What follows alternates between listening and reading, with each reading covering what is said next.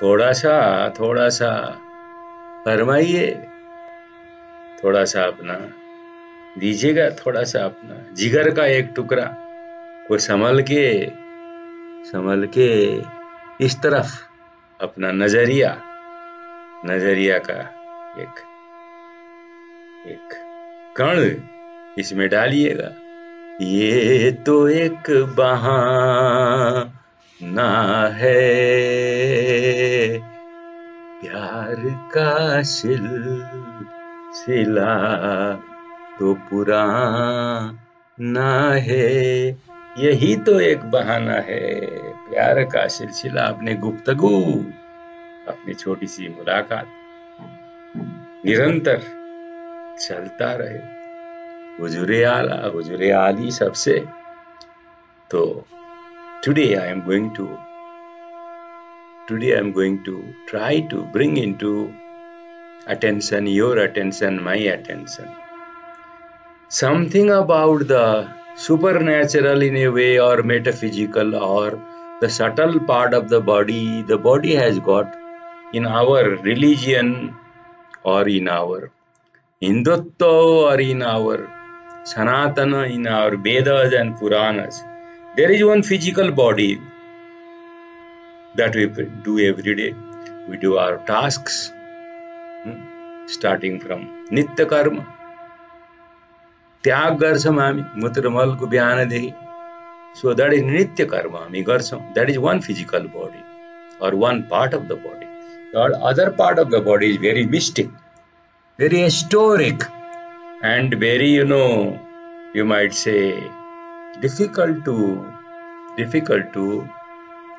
pinpoint. It is very subtle unless we try to explore these things. I am going to start from two areas. The first one is called Tantra or Tantric. The Tantric form of practicing different things.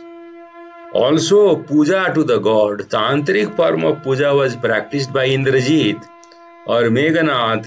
We captured Indra and brought him to Lanka. He practiced this Tantric form. Alright, so that is one. Now this one is related to Tantric sex. Tantric sex is very slow, meditative form of sex. The end goal is not orgasm, but enjoying the sexual journey and sensation of the body. It aims to move sexual energy throughout the body for healing. Remember this, it aims to move the sexual energy throughout the body for healing, transformation and enlightenment. Alright. So that is one aspect. Then let's go to the other area, which is very closely related. They are kind of, interrelated highly. So, what is the other area?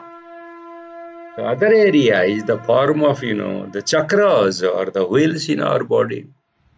The wheels in our body. According to the Hindu scripture, the Vedas and Puranas, many scholars have tried to explain it.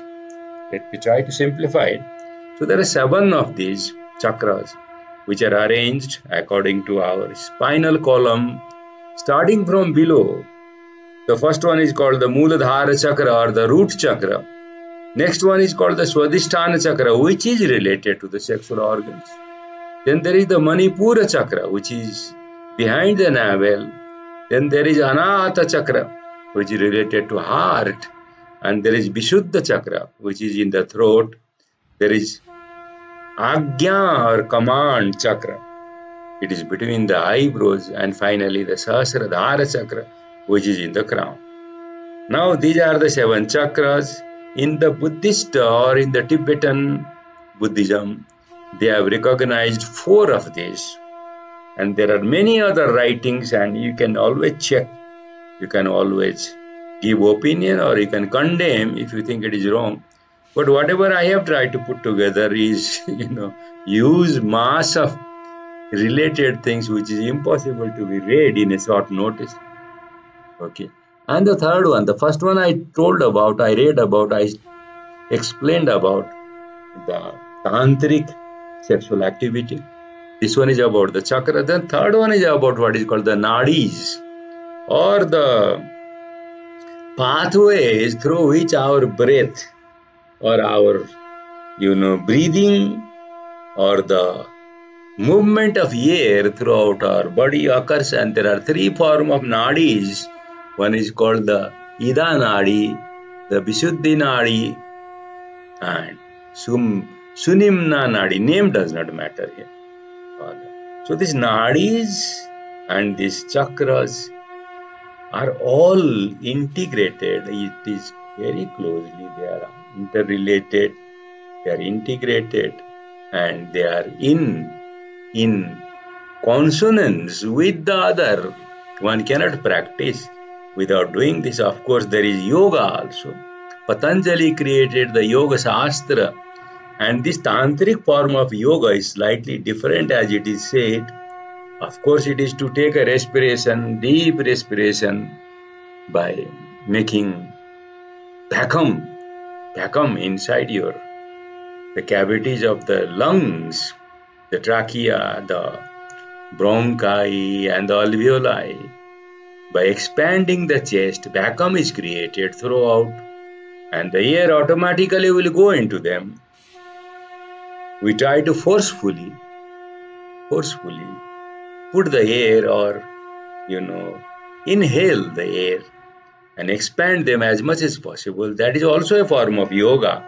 Of course, there are postures, there are hand movements, finger movements, body movements, abdominal movements, body wall movements.